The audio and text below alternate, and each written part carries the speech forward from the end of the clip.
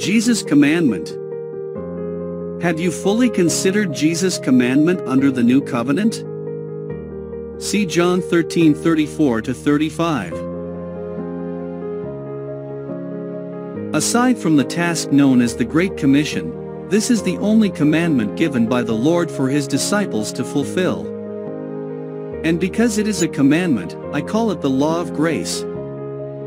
I would think it is for nothing had he not commanded it. In John 15:9-10, he tells us its significance. The passage explains, it is important to us for it will tell on our good standing on the faith that saves. See screen. Jesus tells us, if there is anything that can cast us off from his love, it is this: keeping his commands. Setting himself as an example in terms of his abidance in his Father's love, in turn, our abidance in him will enable us to withstand difficulties, thereby leading the fullest possible joy that can be had, in facing whatever our trials may bring in life. John 15:11. In John 15:12-14, he specifically states his only commandment. Jesus tells us, "This is my commandment, that you love one another as I have loved you. Greater love has no one than this, than to lay down one's life for his friends. You are my friends if you do whatever I command you." For more on this topic, please look into the vlog entitled The Vine and the Branches on the description section below. Before we move on, may I remind everyone to tap on the subscribe button below, so that we may all together follow and grow in the knowledge of the truth through the posts on this channel. You may also like or share and place your comments on the comment section. Just be nice and respectful to everyone. You may now tap notification bell. Looking into the 4 gospel books, we'll find the principle behind Jesus' command. Back then, he was asked what is the greatest commandment in the law. He then responded by quoting from the Old Testament, Deuteronomy 6:5. He added a second commandment which is just like it, whereof he quoted Leviticus 19:18. It is on these 2 commands, he says, hangs all the laws and the prophets. In other words, the moral gist of the whole of the Old Testament is love. There is no other way that any law or performance of it has any value except love, thus it is the very core of it. Now take note of the second commandment. This is the commandment he gave us to fulfill. Matthew 22:37-40. Relative to the second commandment, Paul in his letter explains why it is the very soul of the Old Covenant law. See Romans 13:8-10 on the screen. For the commandments, you shall not commit adultery, you shall not murder, you shall not steal, you shall not bear false witness, you shall not covet. And if there is any other commandment, are all summed up in this saying, namely, you shall love your neighbor as yourself. Love does no harm to a neighbor, therefore love is the fulfillment of the law. In short, in obeying the command, we shall fulfill the righteous requirement of the law. In the original text, we find that word love in Greek text agapeo, meaning the universal love of God. Universal means applicable to all cases. Jesus explains it simply. But if you love those who love you, what credit is that to you? For even sinners love those who love them. And if you do good to those who do good to you, what credit is that to you? For even sinners do the same. And if you lend to those from whom you hope to receive back, what credit is that to you? For even sinners lend to sinners to receive as much back. But love your enemies, do good, and lend, hoping for nothing in return, and your reward will be great, and you will be sons of the Most High. For he is kind to the unthankful and evil.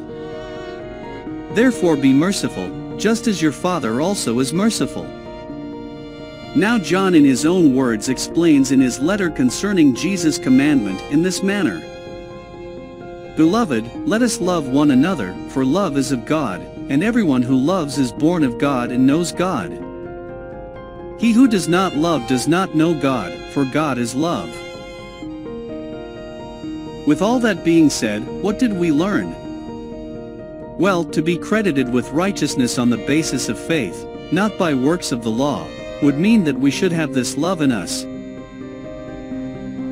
As we know, apart from Jesus we cannot do anything, hence we need to be in His love. Now for us to remain and not separate in the love that is in Christ Jesus, we must keep Jesus' command. For more on this topic, please check out the vlog entitled Rightly Dividing the Truth on the description section below. There is something more we need to know about the word love. We all know the original text of the New Testament Bible is written in Greek. Now there is a reason why this is so. Unlike other language like English, Greek is rich in vocabulary. Take for example the word love in English, the word is all in all. However, in Greek there are 7 different words for love. Let's give some time in knowing each word, perhaps it might even interest you to identify which of these words speak to you the most. Eros is passionate love between life partners. In time this may turn into pragma, it's love built on commitment, understanding, and long-term best interests, like building a family. It is everlasting love rooted in companionship. Phileo is intimate, authentic friendship. It is characterized by intimacy, knowing, and soul-to-soul bonds. This love is also based on goodwill, or wanting what's best for the other person. Storge is unconditional, familial love. It is the protective, kinship-based love you likely experience with family members, for instance, a mother's love for a child. Storge can also describe a sense of patriotism toward a country, or allegiance to the same team. Philatia, self-love, is hardly a new concept, as evidenced by the ancient Greeks having a word to describe it, philatia. It encompasses 2 concepts. The first is that healthy, feel in myself, care-based love that reinforces self-esteem, like buying or treating yourself as a reward or a gift for hard work. The other concept is one of selfishness that can be a pleasure, and fame-seeking and highly concerned with status. It can even be the foundation of narcissism. Next is ludus. Playful, flirtatious love. It is infatuation. It describes the situation of having a crush. Ludus is definitely the love you'd experience with a fling with 0 implications of obligation. Of all the Greek words for love, this one comes without any eros or phileo attachment. And the highest form is agape, the empathetic or unconditional love, the love of God. There you are. The kind of love that Jesus commands to His disciples is of course agape. Speaking of that love, I know of some who will have a problem in fulfilling the said command. Here is why. It is said that the people of God are chosen, thus they say everything depends on God's will, not on man's will. On that basis therefore, they believe man doesn't have any part on the matter. Granted, but how can anyone give agape love, without free will, lest it is unreal? For that topic, please view the vlog entitled Circumcision Made Without Hands in the description section below. In the 21st chapter of the Gospel of John, it portrays a scene that has been commonly linked to Peter's 3 acts of denial. Interestingly, although the other versions of the Gospel contain this, only the Gospel of John has coverage on the scenario, whereat Jesus asks Peter, "Do you love me?" 3 times. This was how it went. In the first 2 times that Jesus asks Peter, he used the Greek word agape, and although in both times, Peter replied in the affirmative, he however used the Greek word, phileo, which implies loving yet in a more friendly, limited way. Nevertheless, Jesus tells him to feed and tend his sheep. On the 3rd time, perhaps, not receiving the expected answer, Jesus shifts from agape to phileo.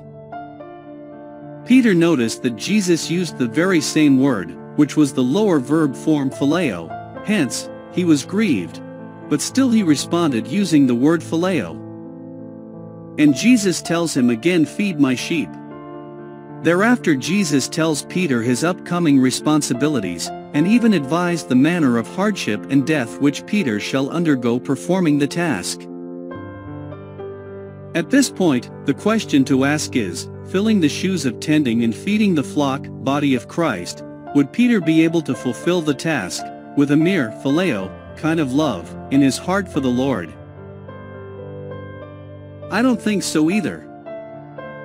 But now that it's known how he had delivered what he was asked to do in his lifetime, I would say, in time, Peter indeed shifted his heart to agape love. For as Jesus said, no one can do anything apart from him, and unless he commits to his command, to love in the highest form, agape, he cannot remain in him, and therefore not accomplish anything he was asked to do. Finally, let us have some guiding words of wisdom from the Apostle John. He tells us, if someone says, I love God, and hates his brother, he is a liar. For how can he, who does not love his brother whom he has seen, can love God whom he has not seen? That is one we shouldn't miss. Now let's use our spiritual eyes to gain more insight from the passage. Ever come to think why the love for God comes before the love for brethren? Well, that dawned on me on encountering the greatest commandment in Matthew 22. It is not that he loved us first, but it's actually what he expects in return, before anything else, and that is nothing less than the same form of love he gave. And for that, it is but natural that anyone who has never known his love wouldn't be able to give such love to him, or to anyone else for that matter. As it is, only from God do we receive agape. And as for the other verb forms of love? Well, we learn those as we practice them with one another. Hence it is said in 1 John 4:8 that he who does not agape does not know God. Now, check out the rest of the passage, see screen. This is the commandment we have from him, that he who agape God must agape his brother also. For other related videos in this YouTube channel, I invite you to access the provided links found in the description section below. God bless, and I'll see you soon.